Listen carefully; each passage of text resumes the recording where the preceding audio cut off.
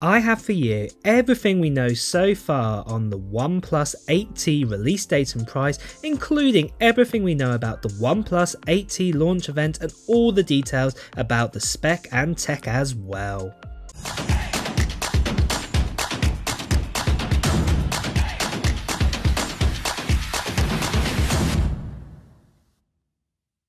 So if you want to hear the latest gaming news, tech news, reviews and comparisons, hit that subscribe button followed by the bell. So we are now in autumn or fall, and OnePlus have announced the OnePlus 8T, the successor to the OnePlus 8, and it is being announced this month. Today I want to talk to you about everything to do with the OnePlus 8T launch event date, the OnePlus 8T release date, as well as the OnePlus 8T price with the latest on designs and specs. But first, before we go on any further into this video, this channel has just hit over 50,000 subscribers and I'm amazed by that number, and it's all thanks to you guys for all of your support on this channel and making it such a great community. So because of this, I've decided to do a little giveaway to one lucky subscriber, and that lucky subscriber will get their hands on this. It is an 8th generation iPad. I've recently just done an unboxing on this actual iPad, so do check that out on my channel. But when we get over to 75,000 subscribers, I will reveal who the lucky subscriber is who will get their hands on this actual iPad here. And all the details are coming up later on in this video. So right off, OnePlus have just announced we'll be getting a OnePlus 8T very soon on their own website, and lots of adverts are flying around. The OnePlus T models are known to be a polished version, or turbo version as it were, of the phones that came out earlier in the year. For example, the OnePlus 6 was followed by the OnePlus 6T, and then the 7 followed by the 7T. If you compare, say, the 7 to the 7T in design wise, they're basically the same, but the specs on the 7T are slightly better than the 7. So right away, the OnePlus 8T is set to be an improved version of the OnePlus 8, which was released in April time, but it'll be far ahead of the recently released OnePlus Nord, what is an affordable mid-ranger the brand unveiled between launches of its big phones. So first off, the 8T release date and price. OnePlus has 2 flagship rollouts per year, one in the spring and then another one 6 months later when it releases the T variant of its earlier phones. That's what's happened a year ago with the OnePlus 7T and the OnePlus 7T Pro, which showed up in October after a spring release of the OnePlus 7 lineup.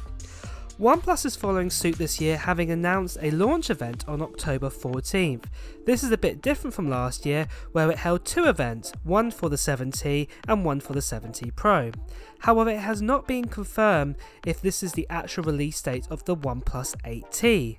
A lot of journalists and reporters are confused if this is just the launch event or that it is both, that it's the actual launch of the OnePlus 8T and also the launch event as well at the same time. Personally, I think it's not the launch date or release date, and I find it quite strange for the keynote event to happen on the same day that buyers could potentially buy it at the same time. If OnePlus follows its usual route, what they've been doing in previous years, the 8T will come out probably about a week later, so around the 21st or 22nd of October. However, I will get confirmation about this to you in the Mo. Let me just talk to you about the price first and you'll see how this all fits in. So in terms of price, the OnePlus 8 and the OnePlus 8 Pro started at $699 US, what was about £599, and $899 US, what is about £799. This gave you 8GB of RAM and 128GB storage on both phones, but you could pay a bit more money to bump that up to 12GB RAM and 256GB storage. The T versions of the OnePlus flagships tend to cost a little more than the original phones they're based on. However, we've just had a leak from the Amazon German listing for the OnePlus 8T. It shows details including the launch date is October 20th, this is when you can actually get your hands on the actual phone, and interestingly to note, a price tag of €693, what is around $815 US in this listing. This will get you the 12GB, 256GB variant now. We've also heard that an 8GB and 128GB space model will cost around about €599, what is around about $699 US. The 8GB 128GB OnePlus 8 originally launched in Europe for €699, again about $822, although it's currently available at €649. If the leaker's price for the OnePlus 8T is correct, that means it will be cheaper than the base OnePlus 8. On top, unlike previous years, there won't be a McLaren edition of the Pro model this time, as the partnership with McLaren has ended. So moving on to specs and design.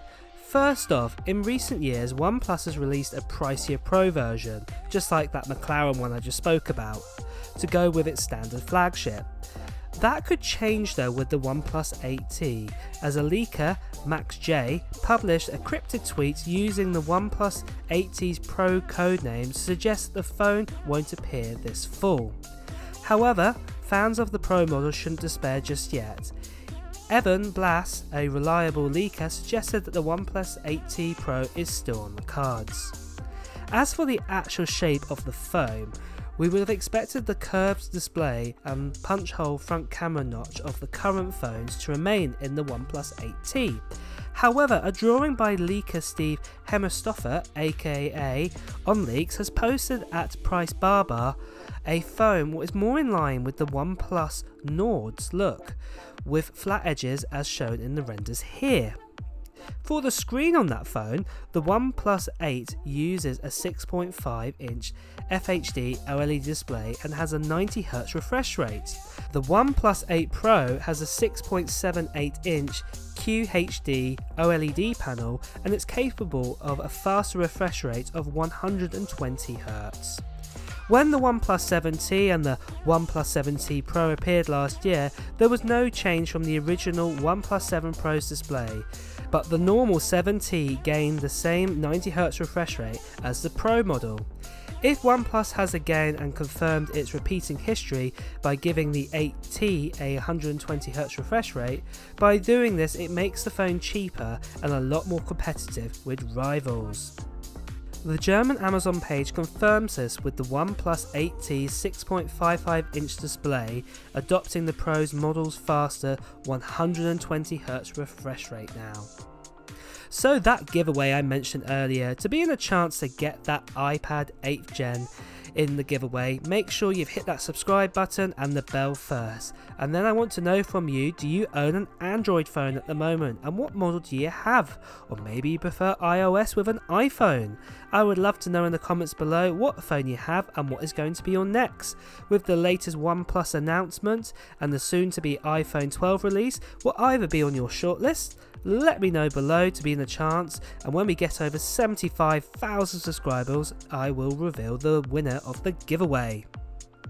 So back to the OnePlus 8T. The German site also confirms a Snapdragon 865 processor inside the phone and a quad rear camera setup of a 48 megapixel, 16 megapixel, 5 megapixel and a 2 megapixel lens setup. Currently the OnePlus 8 uses a 48 megapixel main camera, a 16 megapixel ultra wide camera and a 2 megapixel macro camera.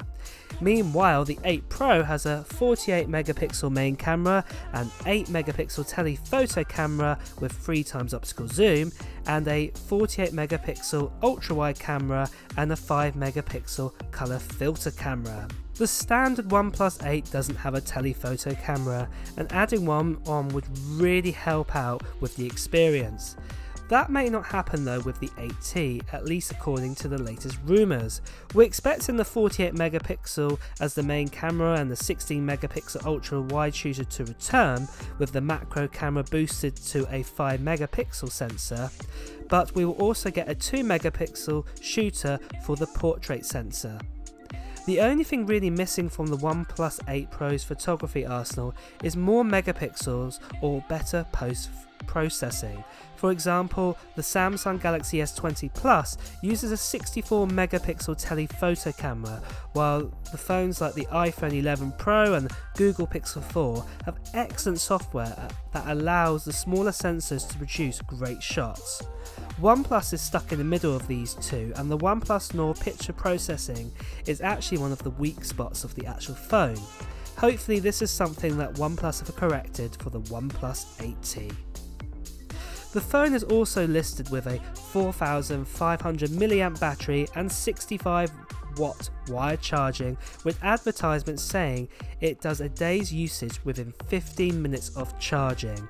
This would mean it has faster charging than both the OnePlus 8 and the OnePlus 8 Pro. For Android, OnePlus's Oxygen OS is perhaps the best non-stock version of Android around, thanks to its limited but intelligently implemented additional features that don't clog up your phone with pointless apps. Android 11 is in beta right now for the OnePlus 8 phones, but by the time the OnePlus 8T series will launch, or even the actual launch event, Oxygen OS 11 should be available. At the end of the day, when the OnePlus 8 came out, we thought it wasn't the absolutely best value we've seen from Chinese phone makers, with competitions like Oppo and Realme who are giving a similar experience and a few more features for a little less than the OnePlus 8 was a little hard to chew compared to those other makes. However, you do get Oxygen OS, and if you're shopping for a new Android handset and want a near to close Android vanilla experience with many security updates and a new Android OSs in the future, we are sure that the OnePlus 8T will be worth buying as long as they chuck in a few extra features and tweaked a few issues what they had with the OnePlus 8 and also the Nord. So what are your thoughts on the OnePlus 8T? Will it be on your shortlist for your next phone, or will you be buying something else? Let me know below in the comments. Well guys, it's time to wrap this up. If you've enjoyed this video, please do remember to press like, and also don't forget to press subscribe and that bell to hear the latest gaming news, tech news, reviews and comparisons. I'll see you soon guys.